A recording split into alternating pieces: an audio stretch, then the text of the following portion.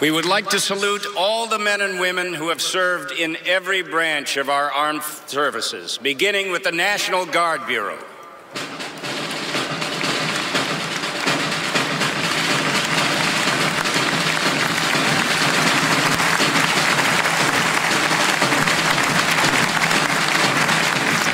And now, as the orchestra and chorus perform the Armed Forces Medley, we invite those of you in the audience who have served or who are currently serving to please stand and join in as your song is presented.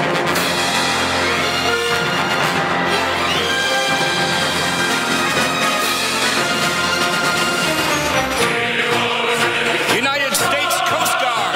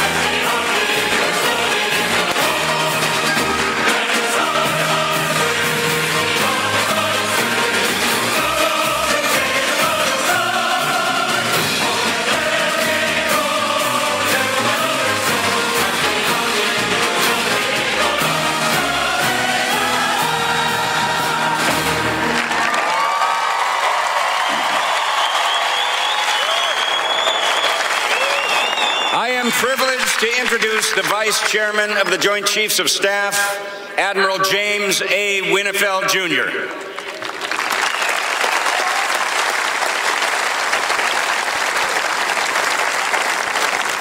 And I am honored to introduce the distinguished Chairman of the Joint Chiefs of Staff, General Martin Dempsey.